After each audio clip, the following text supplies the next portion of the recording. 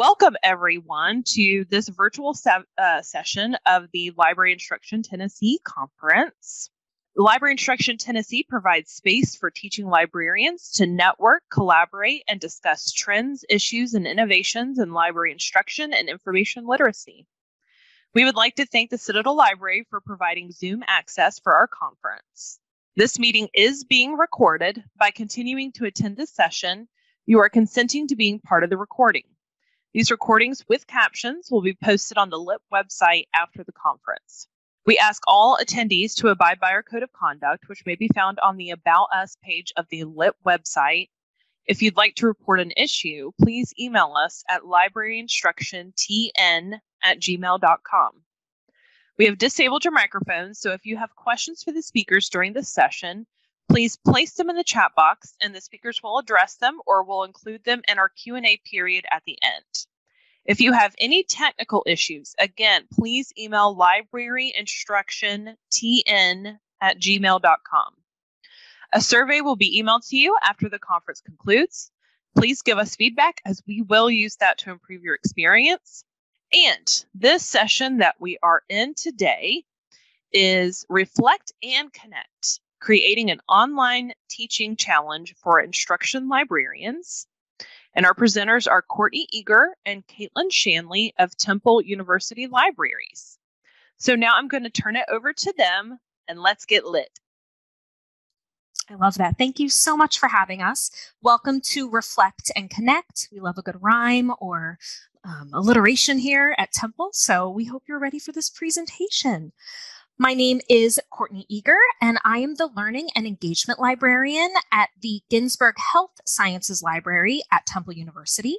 You can find me at Twitter at libcourtneyeger, and with me is Caitlin. Hey everyone, I'm Shanley. I'm the coordinator of Learning and Student Success at the Charles Library, which is our main campus library in Philadelphia. I did want to do a quick Tennessee shout out. I used to be a Tennessee librarian myself. I worked at UTC for about 2.5 years. It was my first job out of library school, and I just have nothing but love for my colleagues there. I really loved working there. But now I'm in Philadelphia at Temple University. Just some quick facts that you might want to know about Temple as we get started. Temple's an R1. It's a public university. We're located in Philadelphia.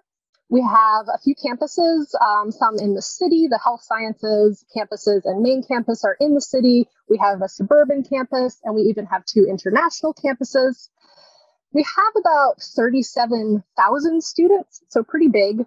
And they're about 70% in-state students, so mostly kind of regional. A lot of Philadelphia students come to Temple. So just wanted to give a little bit of kind of background about the institution where we work. So what are we going to talk about today? This is kind of our brief outline. So first, we're going to go over just kind of the background, why we decided to do a teaching challenge. Then we'll share with you the details. What did we actually do for the challenge? And then next steps, what will we do with what we learned? So we'll start with the background. So why did we decide to do a teaching challenge? So one reason is because pandemic. So I have here a screenshot from Yoga with Adrian, which is a free YouTube series, yoga series. So like many other people during the pandemic, I was looking for something to do. One of the things I started doing was using these Yoga with Adrian videos to learn yoga. I didn't really ever do yoga before, so it was new to me. And I thought it was really fascinating that she does all these kind of 30 days of yoga series. That kind of 30-day challenge format really worked for me, a person who didn't do yoga and sometimes struggles to stick to habits. So I was sort of inspired by this and thought it might be cool to see how we could use this idea to get our colleagues motivated to do new things. So that kind of planted, so you've got other fans here. It's great, amazing. I totally recommend it. So that kind of planted the seed for the format that we wanted to try out for the challenge. Before we get into kind of the nitty gritty though, I just want to sort of set the stage about our organization and how this initiative fits in to our work. All right, so this is a nice, simple organization chart. So a few years back, we did the whole library reorganization thing. It's probably familiar to some of you. This is not actually the org chart that we ended up with. This is a draft of a potential new structure as we were kind of going through that reorganization process. So basically, our administration wanted to change our structure to reflect that research and instruction librarians have both that subject expertise, so kind of that top left corner of this diagram that has arts and humanities, business, social sciences, sciences and medicine.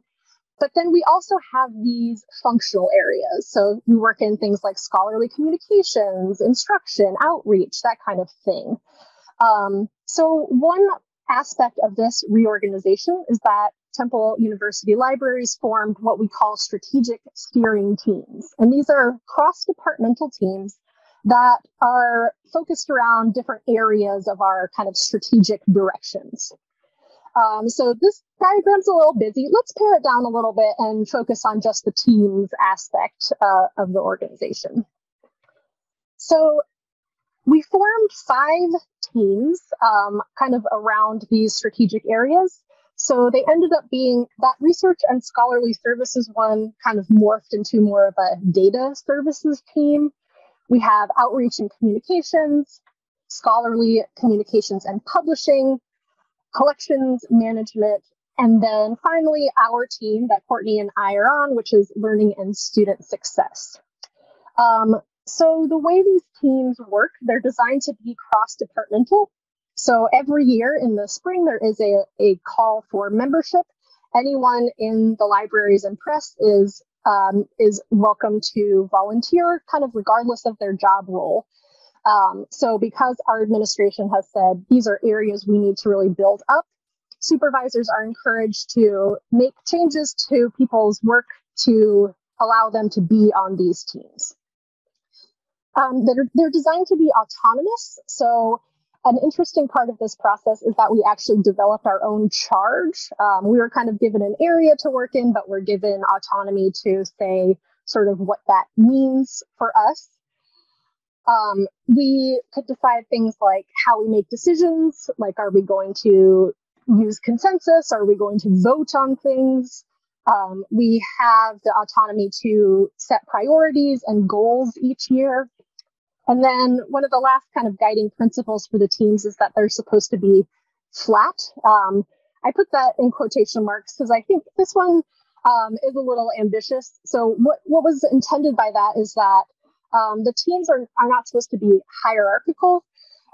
So when possible, we were trying to kind of avoid having supervisors and supervisees on the teams, but it's just, you can't really make that happen in an organization. The hierarchy still exists and is real.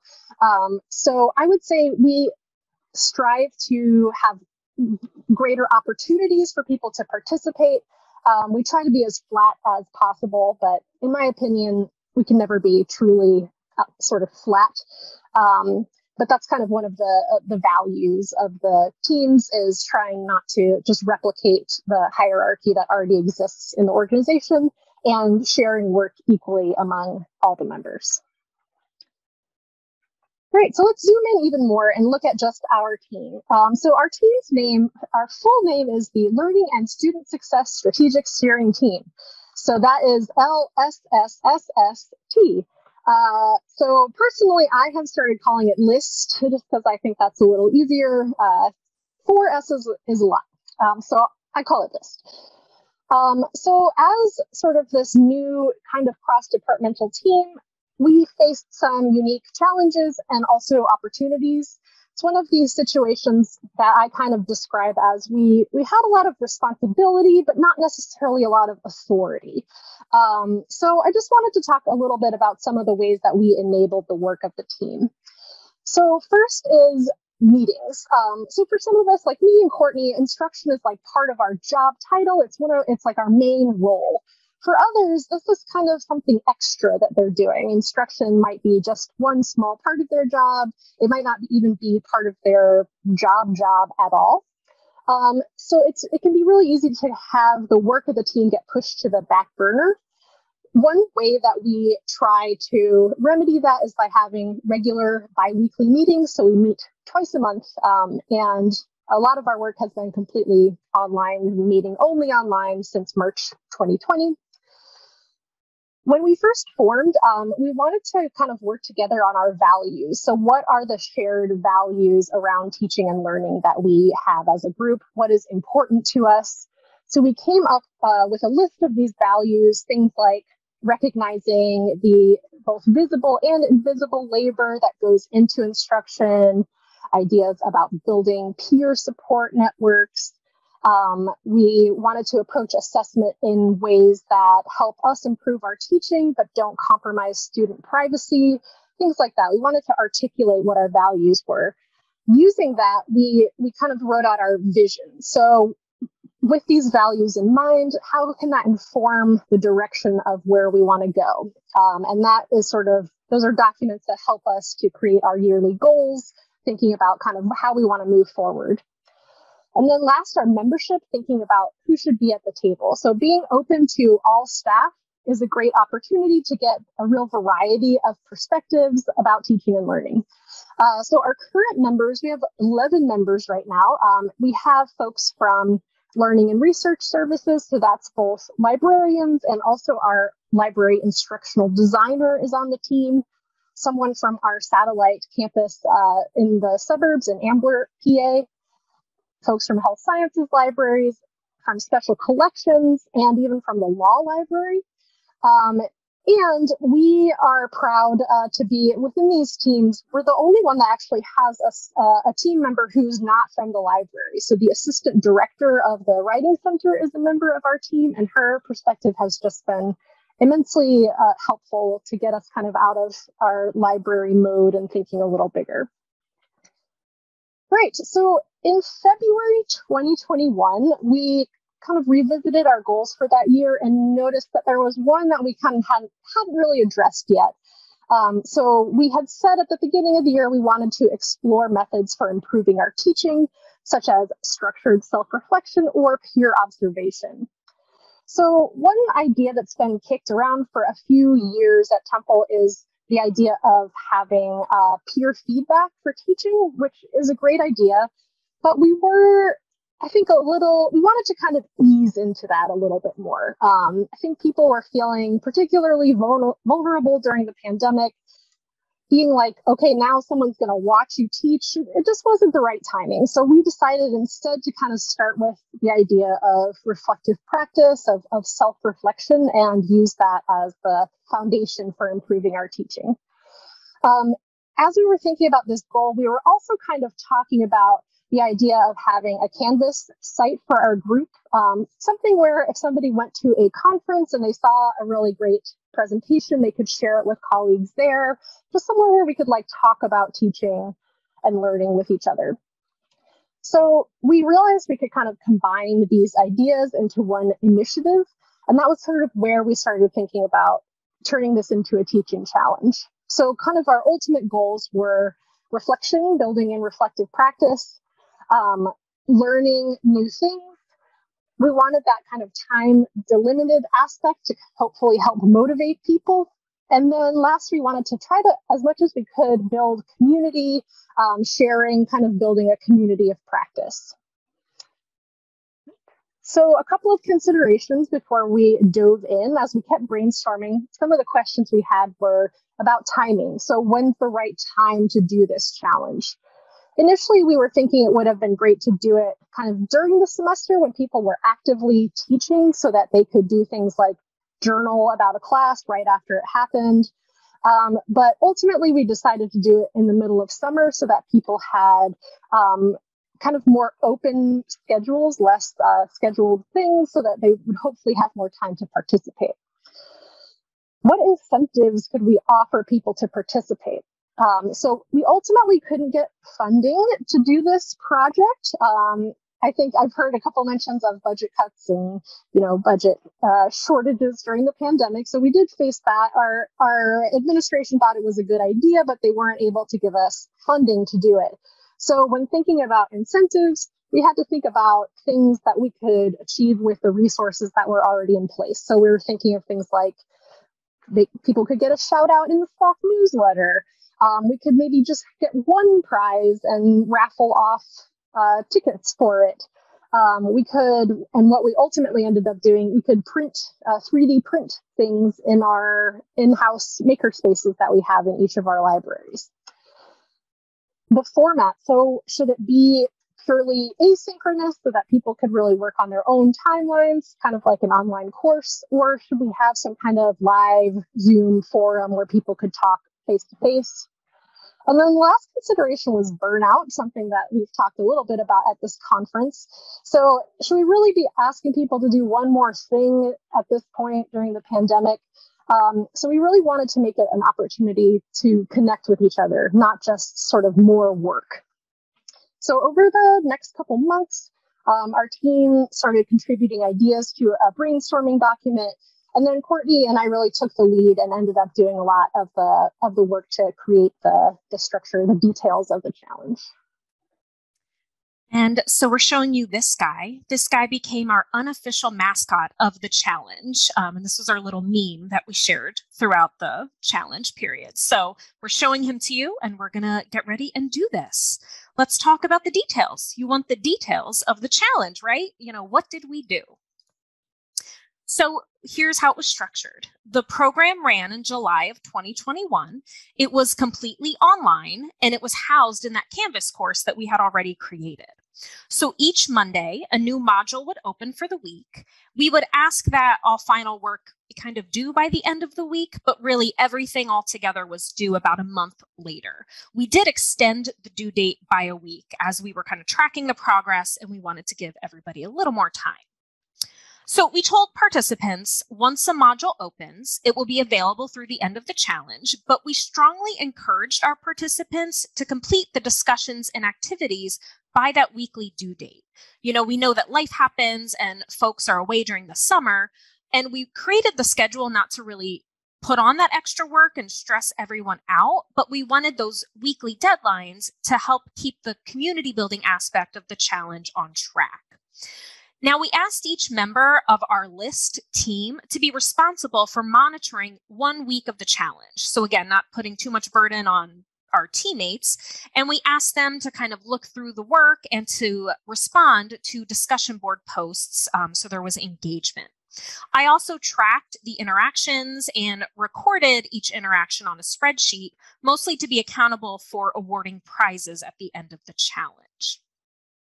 Now, our curriculum that we created was made to align with Bloom's taxonomy, which is that standard hierarchy of learning and educational objectives. So here you have our basic structure here. Week 1 covers the most basic level of Bloom's taxonomy, which is understand. And we asked our librarians to articulate their values as teachers. In week 2, we covered Bloom's level of apply, and we asked librarians to apply principles of inclusive teaching to their practice. Level 3 was analyze, and we asked our librarians to analyze their instructional partnerships. Then finally, in week 4, we asked librarians to create, and the main focus of that week was to create or write a teaching philosophy. So we had those 4 modules. We also had one kickoff module just to kind of warm everyone up and prepare them for the format of the challenge. So each module was structured in this order. We started with an introduction to the week's theme. We then gave a very short reading, again, trying to keep the workload light. Then we gave a reflective prompt based around that reading, which the librarians would respond to in our discussion board. Then we asked each librarian to do an activity, and we gave a list of options so that the librarian could select what they wanted to do, what they were most interested in, or what they had time to do. We also listed further non-required readings related to the theme in case anyone else was curious. And then because it was important to build that community, we asked each person to respond to at least one other colleague in that discussion board so that it would feel like a conversation. So what I'm going to do here is I'm going to walk you through the curriculum. I'm going to paste the link in the chat box. So let me open it up. And this is our curriculum. So we're going to just kind of go through it, not in totality, just to have you browse through it. But we have licensed this curriculum under a Creative Commons license, which means you are welcome to adapt it. You can use it. You can edit it as you see fit. We just recommend, if you can, to put an open license on it to continue the sharing. So here is what we have. Each section is arranged by each week's module. And I'll look at kickoff discussion here. So again, we wanted like something easy to start off with. So we asked everyone to read ACRL's Roles and Strengths of Teaching Librarians. And we just asked in the discussion board, make a list of your skills. What skills are you the strongest in with teaching, and what would you like to develop? We asked also, think about the teaching you currently do. What is working well, or what do you want to improve upon? So that was just to ease people in. We had a lot of really great discussion in that board. So here, I'll take you through module 1 so you can see again how everything was set up. So week 1 was at the understand level, and we were very clear. We told everyone that this was coming straight from Bloom. And we gave a theme, so we were just doing a little introduction to teaching. And our required reading was, I don't know, maybe a 5 to 7 page article from college and undergraduate libraries talking all about taking on a teaching role. So you can see here that we would take the reflection prompt based on that article. So we asked, based on the article, we're talking about teaching persona. Tell us, how were you prepared to teach as a librarian? How did that shape your teaching persona? What kind of support do you need to grow your teaching persona? So that was where we asked for a reflection, and then to please comment on one of your colleagues' posts. So then we would offer that activity. And again, we offered a range of activities. So for that week 1, you can see our options were, I think, fairly simple. If you attended some kind of webinar or conference about teaching, just post a takeaway about teaching on our discussion board. I think that's where we had a lot of discussion generated. We also offered a list of technology tools and said investigate a technology tool for teaching and post a key takeaway about that technology tool. Or we just said find any other item about teaching, an article, a podcast, a blog post. Doesn't have to be about librarians in teaching. It could just be more general. Post a link to that item and a summary or a key takeaway. So we had that range of options. Pick what works for you. And then, of course, we asked everyone to respond in that discussion board. We had one board for that first reflection, so this one right here. Then we had a second board for the activities and any reflection or discussion around the activities. We did not grade any of the work. Instead, we just tracked who participated and what they participated with.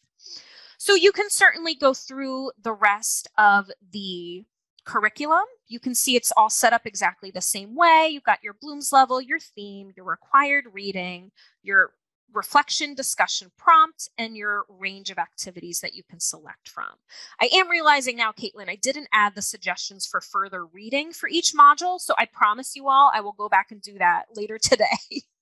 But again, you have all of the levels. So we invite you to take it and use it with your team or to adapt it to however you see fit. All right, let me hop back here. And I wanted to share just a few highlights from those discussion boards. So there's a few screenshots on my slides here, but I'll also summarize some of the other thoughts, just so you could get a sense of what types of conversation that we had in this Canvas site. So in that kickoff discussion, I already mentioned that we asked, what strengths do you have as an instructor? What skills would you like to develop? Or what do you need to refresh in your teaching? So some highlights from that discussion included librarians saying things like they were excited at starting the teaching challenge. Someone highlighted a strength in empathy. They felt that was really important as a teacher. A lot of people through a lot of posts said that the biggest challenge they have is time to prepare and time to give the actual instruction, because we all know those one shots can be a challenge. Some people mentioned the importance of instructional design, especially now that there was so much online teaching. They were trying to figure out how to do it better online. Someone admitted a pitfall around overthinking instruction, which again, I think a lot of librarians have been there. And we talked about the importance of confidence as an instructor. Now, in week 1, we talked about that teaching persona and what kind of support do you need to grow it. And our respondents talked about either they had training in library school, but a lot of people said they did not have training in library school and how that affected their career.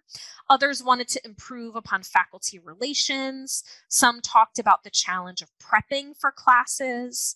Also mentioned were the ways that this kind of conversation could continue, like people were saying we would really love to have a community of practice or do team teaching so that we could have these conversations more often.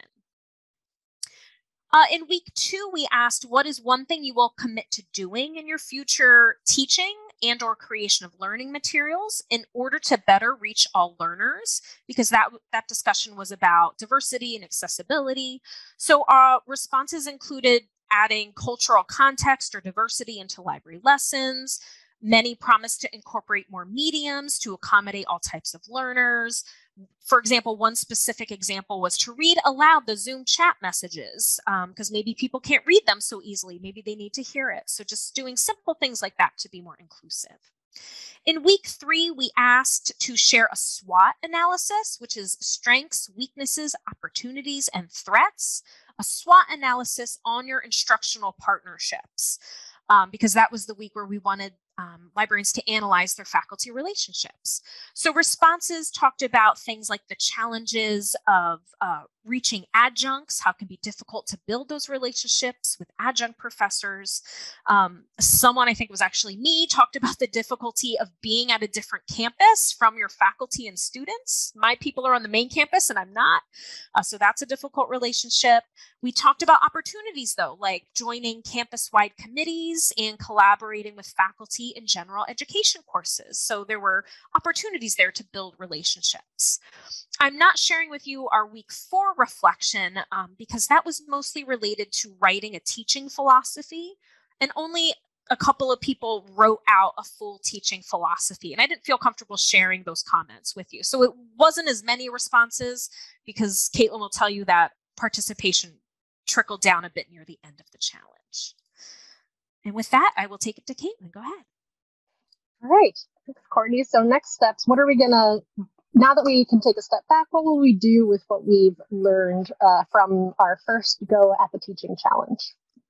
So I want to share a little bit about the assessment that we did. So we did survey our participants. We wanted feedback from them on what they had learned and if there were sort of concrete takeaways, ways that they might change their future teaching.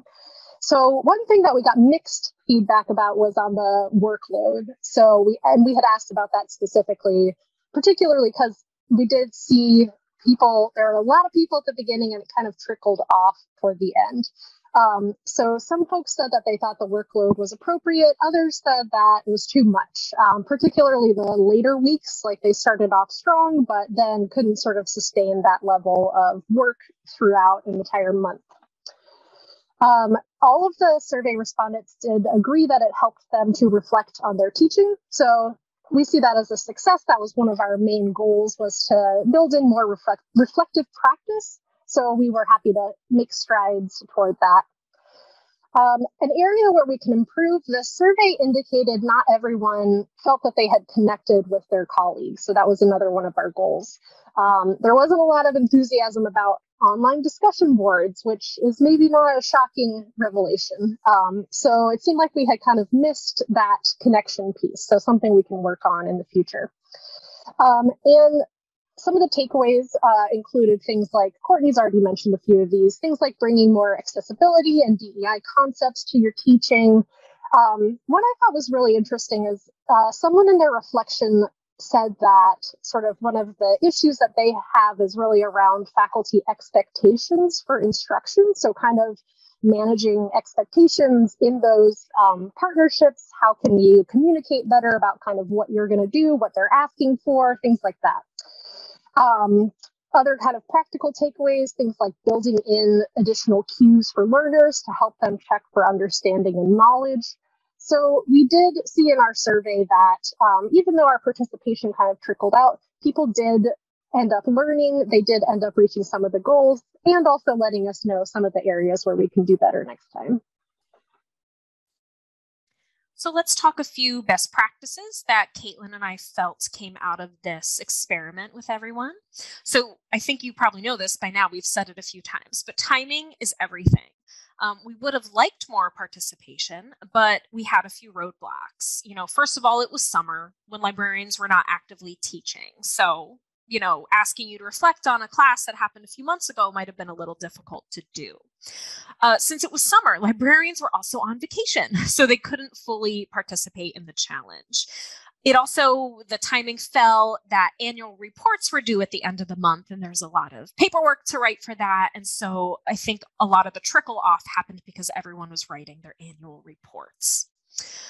Then our second best practice or second big takeaway was to choose the readings intentionally. We made a conscious effort to include works by underrepresented groups of librarians, but in fact, we had to go back and do this better. We started with a list of readings and said, this needs to be a bit more diverse. So we had to go look for those. So diversity and inclusion is an important movement in education. And we wanted to do what we were preaching in that level 2 of the challenge. So choose your readings intentionally. Then number 3, vary the modes for interaction, right? Some of the work may have been too much to ask of the librarians, especially that final level where we wanted a 1 to 2 page teaching philosophy, which isn't something we created, right? This is an actual type of statement that a lot of people ask for, but it is a lot of work. So consider holding, maybe a workshop to accomplish some of that work, like writing a teaching philosophy. Doing a lot of the work solo doesn't build those connections and maybe isn't as appealing. But if we had all gotten together and talked about it, maybe we would have seen more success. So now that you know a little more about our teaching challenge, we hope you take inspiration and accept this teaching challenge at your own institution.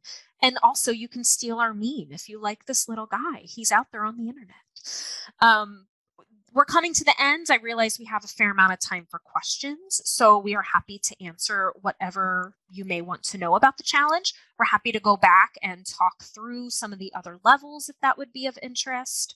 But otherwise, do know that you can reach out to Caitlin and I will make sure I pop in our email addresses in the chat box for everyone.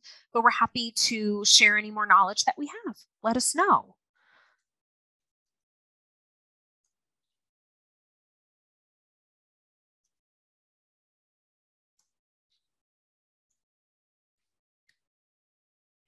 You're welcome.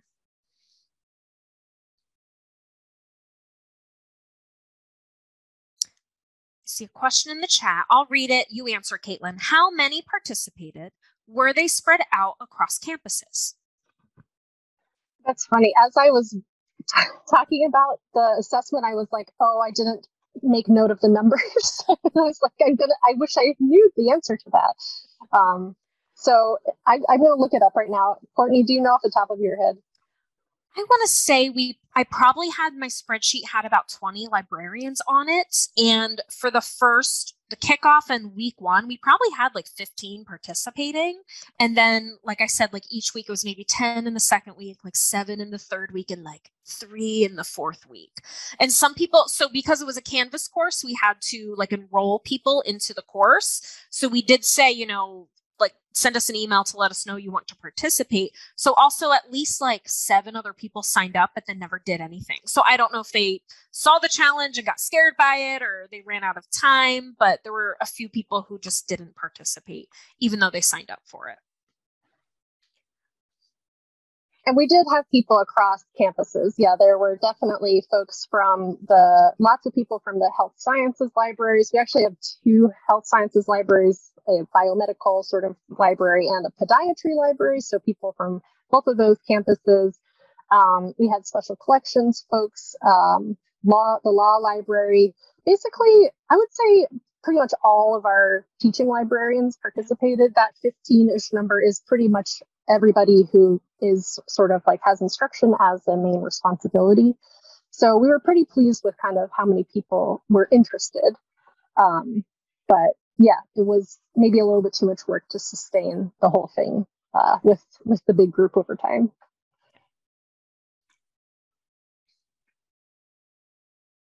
Any other questions we can answer?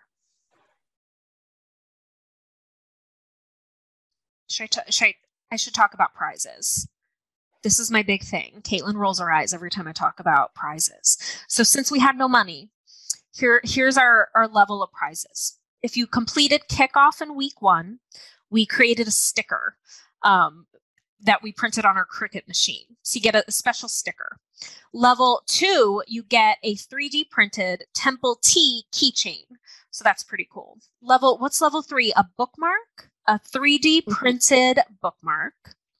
And level 4, there was only one person and myself. There were 2 people who completed level 4, and your prize was going to be a 3D printed nameplate for your desk. So basically, we used our makerspace to make all of the prizes. Everyone does love stickers. Melissa, thank you, right? It's great for your laptop, wherever you want to put it. Water bottle, yeah. Yes. So yes, and hopefully now that we've run it once and had some success, we can make more of a case for getting some additional funding in the future. Also, I think our budget will settle a little bit. There's not, as much global pandemic activity happening. Andy asked, do you have any examples of these prizes? And they're sitting on my desk, but if you missed the beginning, I was sent home early because we have some severe weather coming in PA. So they're at my desk and I'm at home. How about I will make sure I get some pictures and add them to that teaching challenge curriculum so you can come back and look at our prizes. We did know what the prizes were going to be beforehand. We had talked it out as the LIST team. We had brainstormed what would be cool. There's a 3D maker space website, and I'm blanking on it. Caitlin, do you remember what it was? Where you could get inspiration. Thingiverse. So we looked for like models so that we could turn them into whatever we wanted to turn them into. But if you have a 3D makerspace and you want to know any more about this, I could surely get the models sent to you somehow. So drop me an email and ask for that. We did not tell the participants what the prizes were ahead of time, though. So they did participate. We said there would be prizes. We didn't tell them what they were. So they did participate without knowing specifically what they were. We were partially, I think, just worried about, like, how are we going to get prizes to people? We're working remotely. So just to kind of protect ourselves, we didn't disclose what they were until later. So it was nice that people trusted us enough to just go for it without knowing they'd be fabulously rewarded. And, ideally, we know food would have motivated everybody. I think we wished we could have had a kickoff that was a little party and some cake and that sort of thing, but pandemic. So we were unable to have that. And there was a question about the curriculum. I did just post the Google Docs link again in the chat. So we openly license that. All you have to do is give us credit. If you use it, you're also free to adapt it. So you should be able to get it at that Google Doc. I would have done it for the nameplate, says Andy, right? Thank you, Andy. Right? It's pretty cool.